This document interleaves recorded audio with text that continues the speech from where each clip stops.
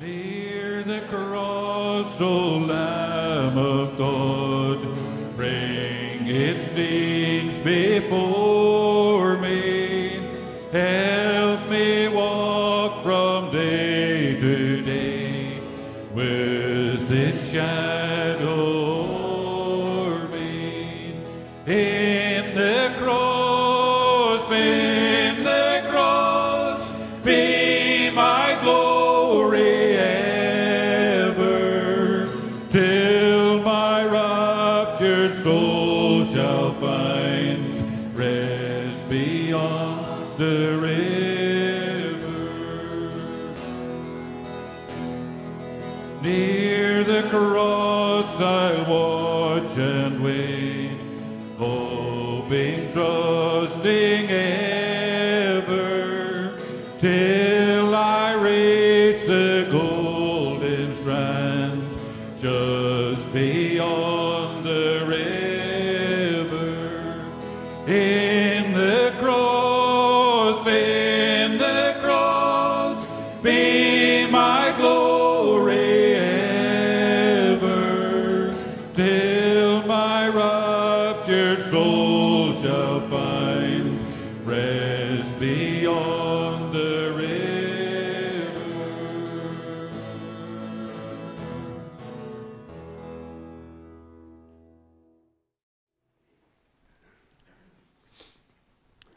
Well, as we turn to God's Word this morning, I want us to bow together in prayer, asking the Lord to come to us and help us by His Holy Spirit in our time together. Our Father, we want to thank you this morning for the joy that is ours of just being able to bow before you in prayer, acknowledge your great love and faithfulness to us, thanking you, Lord, for all that you have done for us. Thanking you, Father, for that great love that you demonstrated there at Calvary. And you did that, Lord, so that we might be redeemed. And we thank you that because you have redeemed us by your own precious blood, you're coming again for us to take us home, to be with you forever in that celestial city whose builder and maker is God. And so, Father, we ask you that you will hallow this time together this morning. Grant us, O God, to know and to feel the hand of the Lord with us and upon us. Come to me, Lord, I pray. Anoint me with your Spirit. And we pray, O God, that your word might be a blessing to us today. So minister to us for Jesus' sake and for his glory alone we ask it. Amen. Well, this morning, as I said, we want to speak on this subject of the rapture, a day when suddenly a whole generation of Christians will be transported from earth to glory without going through the valley of the shadow of death. And sure, we all want to be in that company when suddenly we disappear to be with the Lord. On the 23rd of September 2019, Thomas Cook they collapsed and immediately ceased trading. And 150,000 people were left stranded all over the world in different places. And at that time, the people were panicking about how they would get home, but a massive airlift swung into operation with the Secretary of with the Transport Secretary Grant Shapps said dozens of chartered planes have been hired to fly customers home. Well, I believe that one day there's going to be many more than 150,000 people stranded on planet Earth. That's the sad thing. Many are not ready. Many are not prepared. And so they will be left behind in this old world of darkness and sin. And what a time that will be, because it will be whenever God wages war against the nations of the world, and that time of great tribulation that will come upon this world. And you don't want to be here when that happens, because there'll be no chartered aircrafts to get you out after the Lord comes back. And very telling, in Matthew's Gospel 25, Jesus told the parable of the foolish the foolish virgins and the wise virgins. They all expected to go in with the bridegroom, but 5 of them were foolish because they had no oil. They had the outward trappings of religion, but they didn't have the vital ingredient, oil in their lamps, and so they were shut outside. And friend, there is that event coming when those who are not ready, when the Lord comes, will be left behind. Will be left behind. There is a day coming, Jesus said, that he would come again and his feet would stand upon the Mount of Olives. Now there are 2 comings. There's the rapture of the church when he comes to the air, and then there's when he comes to the Mount of Olives and his feet stand upon the Mount of Olives, and he will be coming with his people at that time to finally wage final war against the nations of earth at the great battle of Armageddon after the 7 years tribulation. Now, if you differ in your views from me on that, well, that's all right. But this is just how many people see it, and I want us to think about that this morning. The one, of course, that I'm speaking about is that time when he comes suddenly, unexpectedly. That's the time that I want us, theologians have called it the rapture of the church, the catching away of a whole generation of believers. And it is the next big event in Bible prophecy when he comes to take home to heaven those who are his own. There's much speculation about many things concerning the end times. We're not interested in speculation, but we are interested in what the Scripture says. And from the passages that we have read together, and other passages that we could have included, there is ample evidence to tell us that he's coming back again. He went away, but he's coming back again. So let's just examine it this morning. There are 5 different words that I want us to consider: how, what, where, when, and why. First of all, the rapture. What? What is the rapture? Just what theologians and Christians have talked about when they speak of the rapture. What does it really mean? First of all, the meaning of the rapture. There we have it in 1 Thessalonians chapter 4 and verse 17. It talks about being caught up to meet the Lord in the air. Suddenly caught away to meet the Lord in the air. Snatched away suddenly. Not announced, but suddenly we will be caught up to meet the Lord in the air. Although the word rapture doesn't actually appear in Scripture, the concept of it is very clearly defined for us. Rapture means to transport from one place to another, to snatch away by external force, a force outside of ourselves. And according to Scripture, there will be a generation of believers that will not taste of physical death, not taste of physical death, because the Lord Jesus will come to the air for his bride, his church, his own people, whom he has redeemed with his own blood. He's going to come for his own, and suddenly, without warning, take them out of this world. The saved, those who are trusted alone in Christ as their Savior and as their Lord. They will experience the invisible return of the Lord. You see, this is an invisible return because Peter talks about it in 2 Peter 3 and verse 10. But the day of the Lord shall come as a thief in the night. When a thief's coming, he doesn't warn people. He just comes suddenly. Also in 1 Thessalonians 5 verse 2, the day of the Lord so cometh as a thief. As a thief. He will take his church out of this world, and the world won't realize what has actually happened until it's over. Also, Jesus himself spoke of this sudden catching away of believers in Matthew 24 and verse 40. Refers to this when Jesus speaks of two being in the field, one shall be taken and the other left. Two in the field, working together, one is saved, the other is not. Jesus says one will be taken and the other will be left behind. Two people will be sleeping in the one bed. One will be taken because one knows the Lord, the other doesn't. One will be taken and the other left. The thief in the night. That's why we need to be in a state of readiness when he comes. Those who are left behind will know what has happened, but it'll be too late. Too late to make preparation whenever that takes place. If you're saved and Jesus comes while you're still alive, we will bypass the undertaker and we will go to be with the Lord forever and forever when suddenly we leave this world behind.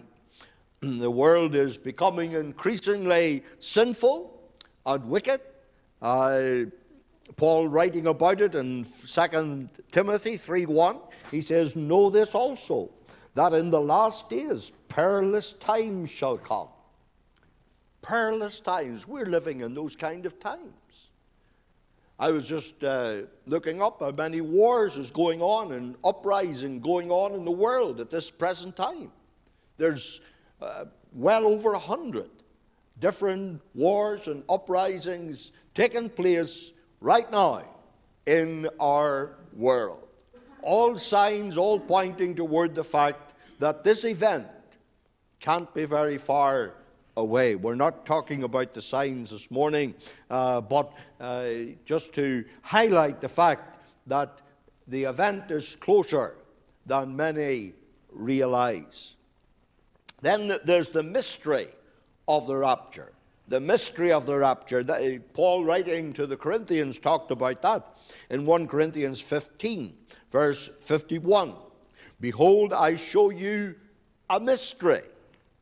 We shall not all sleep, not all going to die, but we shall all be changed in a moment, in the twinkling of an eye, at the last trump. For the trumpet shall sound, and the dead shall be raised incorruptible, and we shall be changed." A mystery. When the word mystery is used in Scripture, it doesn't refer to something that is mysterious, but rather it refers to some truth which God has up until now not revealed. A truth that has not been previously revealed in Scripture. The Old Testament taught the truth about the resurrection. And Job had that truth in 19:25-26, for he says, "I know that my Redeemer liveth, and that he shall stand in the latter day upon the earth. And though after my skin worms destroy this body, yet in my flesh I shall see God." Thank God, those who are sleeping in Jesus, those who have died, will rise. And as Thessalonians says, they're going to rise first. And then we which are alive and remain shall be caught up to meet the Lord in the air. So shall we ever be with the Lord. Until 1 Corinthians, there were only two people that had missed death. That was Enoch and Elijah, who had entered God's presence without going through the valley of the shadow of death. However, now Paul says, "I show you a new revelation from God. I show you a mystery, something totally new." And Paul is revealing this to them. You'll not all sleep. You'll not all die. The body will not, all of your bodies will not sleep in the grave. It was the fact that some believers would be translated into God's presence in a new method, a new way, a new way. They would not go through the avenue of death. There's much we do not understand.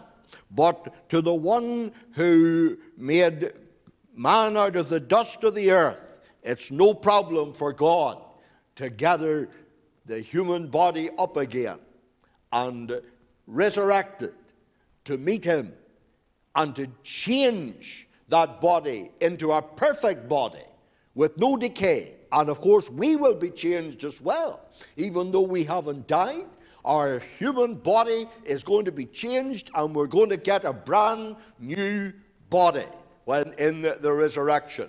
And I'll just be able to walk around heaven just like the rest of you when that happens. We're getting something brand new whenever Jesus Christ comes back again for his own. So we will be changed. To white Pentecost, he says, one generation of believers one day will experience this change. A whole generation are going to experience this change. At the rapture, those who are not with him in heaven will suddenly find themselves clothed with a new body. Simultaneously, Christians then alive on earth will be changed in the twinkling of an eye. There'll be the resurrection of the dead in Christ and the changing of the believers who know the Lord. And this mortal, Paul says, will put on immortality. This mortal body of ours that's subject to decay and all the rest of it. We're going to get a brand new body, a body that's like unto his body, a body without corruption, a body that is perfect. The second thought I want to leave with you is the rapture. Why? Why has it to happen? First of all, it has to happen to fulfill Scripture. The rapture must happen if Scripture is to be fulfilled. Jesus told us in his word that it will be fulfilled. Everything that God says in his word will be fulfilled to the very detail. And so it is in all that's written about the rapture and about the coming again of the Lord Jesus will be fulfilled. And he has told us that in 1 Corinthians 4, verse 14. For if we believe that Jesus died and rose again, even so them also which sleep in Jesus will God bring with him. For this we say unto you by the word of the Lord, that we which are alive and remain unto the coming of the Lord shall not prevent them which are asleep. For the Lord himself shall descend from heaven with a shout, with the voice of the archangel, and then we which are alive and remain shall be caught up together with them in the clouds to meet the Lord in the air. Not only is he coming to fulfill Scripture, but he's coming to fulfill his promise. Jesus himself said in John's Gospel, chapter 14, he says, let not your hearts be troubled. You believe in God, believe also in me. And then he goes on to say that in his Father's house there are many mansions. I will go and prepare a place for you. And if I go and prepare a place for you, he says, I will come again. I will come again. That's the promise of Jesus. I will come again and receive you unto myself. That's what he has promised. That's what he has said he will do. He will come again and receive us unto himself. Jesus will fulfill his promise, and he will take his bride, because we who are the Lord's are the bride of Christ, and he's coming for his bride. The church of Jesus Christ is called the bride of Christ, and like the custom was in the New Testament, the bridegroom would go to the bride's house and take the bride and bring her to his house. So the Lord is going to come to us.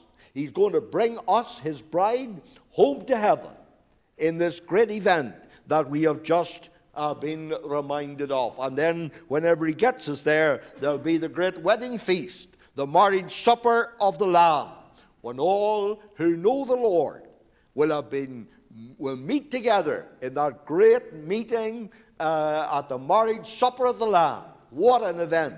What lies ahead for us as God's people is something thrilling. It's something out of this world. It's something to look forward to because of what is to take place. Not only is he come to fulfill Scripture and coming to fulfill his promise, but he's also going to come and clear the way for judgment. One day God will say, it's enough, sin has reached its limit. And sure, sin is reaching its limit, isn't it, in these days? The cup of iniquity will be filled up, and God's patience will give way to his wrath and give way to his judgment on this old world. As on that day when God took Noah and his family out, then judgment came, the flood came. But God first of all took his believing people out. He did the same with Lot. He brought Lot out of Sodom before he rained fire and brimstone down on Sodom and Gomorrah because of their sinfulness. So the Lord will take his people home before he rains judgment on this world. And when the Christians are removed, he will turn his attention to the earth, and his wrath will be poured out on all who have rejected him in what's known as the Great Tribulation period. Even before the great white throne of judgment, he's going to first of all judge the nations when he comes in wrath and in judgment upon a godless world. Friends, we live in such a world today, a godless world, and God is going to judge this world. It seems as if God's patience seems to hold out, but one day, God's patience will weary, and there will come this awful time of judgment on the world and on the nations of the world. The first 3 chapters in the book of the Revelation speaks of the 7 churches, and it's known as the church age. The last mention of the church is the Laodicean church, and sadly the Laodicean church was the lukewarm church, the self-satisfied church, self-sufficient church, and Jesus calls on them to repent. I believe that we're living in that kind of day today, that Laodicean age, that careless age about spiritual things, even in the church of Jesus Christ. But the next time we read of the church is in chapter 19 of the book of the Revelation. So there are those chapters in between where there's no mention of the church. The church has been taken out. And where is the church of Jesus Christ then between chapter 4 and chapter 19? If you look at chapter 4 and verse 1, it's a very telling verse. And after this I looked, and behold, a door was open in heaven. And the first voice when I heard was as it were of a trumpet calling unto me, which said, Come up hither, and I will show you things that must be hereafter. A door is opened in heaven, and the church of Jesus Christ sees their beloved, hears the call of their beloved, and to come up hither, to come up to be with the saints in glory. And the saints will be removed to make clearance for God's judgment to be poured out upon this world, which will be a war zone when God takes his own people out. The next thing I want you to notice is the rapture. How? How will God do it? How will God do it? I don't know, but the Bible gives us the sequence of events. We need to remember it will happen in a twinkling of an eye. Now, it doesn't take long to do that. In the twinkling of an eye, just as sudden as that, we'll be gone. As sudden as that. That's what the Scripture says in 1 Corinthians 15. In the twinkling of an eye, we shall be changed. In the twinkling of an eye, it will all take place. It says in verse 16, For the Lord himself shall descend from heaven with a shout, the voice of the archangel, with the trump of God, and the dead in Christ shall rise first. Look at the shout. That's the first thing here that there is. There's a shout. Jesus will descend from heaven to what the apostles called the air, somewhere within the earth's atmosphere. And then there's the shout or the order of the command for the dead to rise. The word shout here is a word used for a command. It's issued by a military leader. And Jesus will give the command to Christians who have died, and they will obey that command. Like Lazarus. Remember Jesus, whenever he called Lazarus, he says, Lazarus, come forth. Lazarus. And what happened? Lazarus was risen from the dead. So it will be that the dead, those who have died in Christ, the voice of God will call them forth out of their graves from wherever they are, and it will take them home to be with the Lord. Blessed and holy is he that is part on the first resurrection. That's the first resurrection. There's the second resurrection, which is the resurrection of the unconverted. Now, that will not take place after the millennial reign of Christ, at the great white throne judgment, when those who have died out of Christ will be called to appear before the great white throne of judgment. The first was at the tomb of Lazarus, the 3 times that Jesus gives that shout to rise. There was at the grave of Lazarus, and he called Lazarus by name, and Lazarus arose. Then there was at the time of the cross. The graves were opened at the time Jesus died on the cross. And third is the shout when we will as we have just mentioned, these Christians who have died will rise first, and then we which are alive and remain shall be caught up to meet them in the air. And then there's the voice of the archangel. Not only the shout of the Lord, but the voice of the archangel.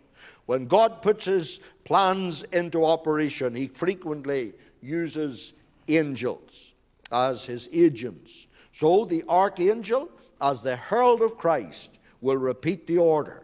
Because the rapture will be as a thief, suddenly, unexpectedly. Most Christians believe that the shout will only be heard by those who are the Lord's. And I believe that is true.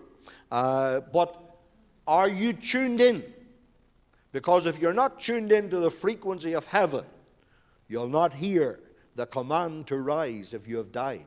Or even if you're still alive, you will not hear the command to rise to be with the Lord. You need to be tuned in to heaven's frequency. In 1 Thessalonians 4:18, it says, wherefore comfort one another with these words. What a reunion that's going to be. What a blessed reunion. And we'll know each other on that great day. And he says, comfort one another. What a comfort it is to the Lord's people. And then there's the sound of the trumpet. The Jewish assemblies were called together by the sound of the trumpet. In the Old Testament, God told Moses to sound 2 trumpets if he wanted to gather the whole nation of Israel together.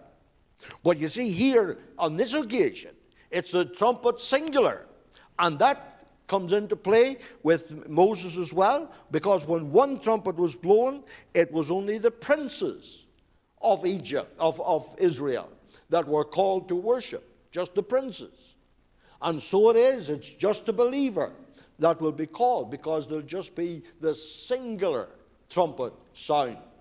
So the 2 trumpets was for all of Israel to come, but the one singular was only for the princes. And so there'll be that singular sound of the trumpet, and we will be called home to meet the Lord in the air. And at the rapture, only one trumpet is sounded. Not everyone is summoned to heaven. Only those who were part of his church. Only those who are part of his church. Only those who are saved are going to gather to worship in heaven for all eternity. Then one trumpet will forever separate the Christian from the non-Christian. That's a sobering thought. That sound of the trumpet will separate forever those who are saved and those who are not. I don't know what category you fall into this morning. I'm sure most of you are Christian, but perhaps there's someone here and you're not. You're not. You need to prepare, friend. You need to get saved. You need to be ready for the call of the Lord. That trumpet will herald joy for the believer, and it will herald destruction. And what a scene when people will be weeping and gnashing of teeth, Jesus said. It's like the magnet held over iron and plastic pins. What will rise to the magnet? The iron pins will rise. The plastic ones won't. And friend, if we are the Lord's, we'll rise. But if we're not the Lord's, we'll be left behind. The rapture, when? It will occur, as I said, I believe, before the tribulation. Then Antichrist will be revealed after certain prophecies has been fulfilled. And friends, I believe that there are many prophecies that are fulfilled these days. We're living in the end days. So much happening in our world. So much happening in our world today that points toward the fact that Jesus is coming. Friend, have you got your eye on that day when you will be with the Lord forever, rejoicing in His mercy and in His grace? There's nothing to stop Jesus returning today. Nothing. If you knew that He would return before 12 o'clock tonight, would you have anything you would need to do spiritually?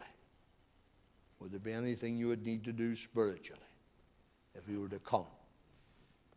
Or are you ready? In a state of readiness, waiting for His return, waiting for the bridegroom. You know what a bride's like, waiting for the bridegroom, all excited. Are you excited about waiting for the coming of the Lord? Are you ready? What preparation there goes into the bride to get ready for that day? Are you ready? Ready, waiting, watching? That at any moment He might come. The verse goes, there's a whole lot of people going home. By the signs of the times, it won't be very long.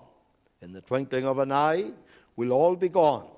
There's a whole lot of people going home. Will you go? Will you go home? You have a mission coming up, and there's people, friends, and neighbors, and acquaintances all around that are not saved.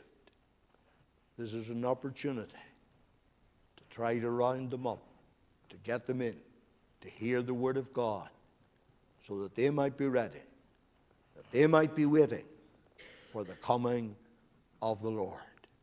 Oh, friend, do all you can, while you can, and then you'll have no regrets on that final day, when He comes, when He comes.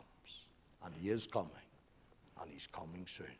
Therefore, be ye also ready, Jesus says, for in such an hour as ye think not, the Son of Man cometh. May God bless these few thoughts to our hearts even today. We're going to sing a hymn that reminds us of this fact. When the trumpet of the Lord shall sound, and time shall be no more, and the morning breaks eternal, bright and fair, the saved of earth shall gather over on the other shore, and the roll is called up yonder, I'll be there. Lovely hymn, reminding us of the coming of the Lord. Will you be ready when the Lord comes? May the Lord bless you as you listen to these verses.